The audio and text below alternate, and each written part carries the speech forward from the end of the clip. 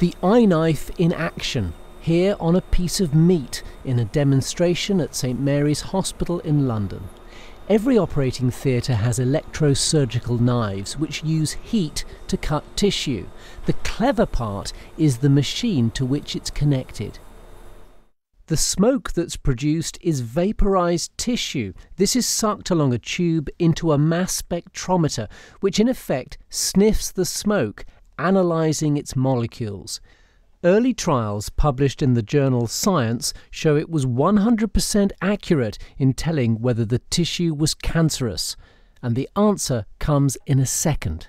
It's going to be tens of thousands of pounds. Surgeons at Imperial College London, who helped develop the eye knife, think it could save lives. You should have a safer operation because we don't remove unnecessary or incorrect tissue, and you should have a better cosmetic effect because we will have to remove less tissue, and that's not important in all surgery, but it is important in things like breast surgery.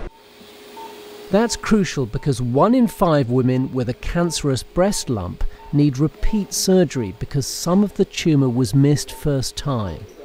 The eye knife will be expensive, but might ultimately save hospitals money. I think it's one of the biggest step forwards in cancer surgery, at least in a decade, because what we're doing is adapting something that already happens from a procedural point of view to generating completely new knowledge for diagnostics that simply wasn't there before. And we think that in its own right makes it really transformational. It may also be useful beyond surgery, during diagnostic investigations, for example, to do real-time analysis of gut samples. The eye knife is undergoing patient trials at 3 London hospitals. If these go well, then it could be approved for use throughout the NHS within 5 years.